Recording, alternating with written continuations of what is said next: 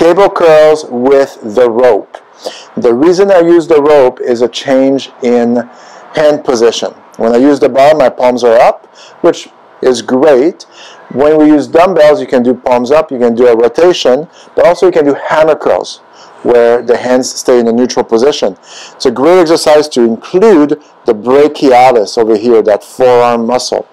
And how do I mimic that using the cable?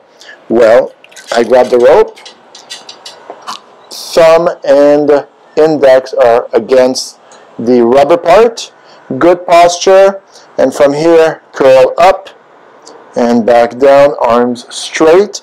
You'll notice I'm slightly behind the cable and my arms are slightly in front. I try not to move my upper arms too much, this part, trying to let the elbow do all the flexion. Okay, and what I like about the cable versus a dumbbell is that the cable gives me a constant tension on the muscle through the whole range. While I do a curl, at some places I'm getting less load than others, so it's not an even stress on the bicep. With the cable, it is.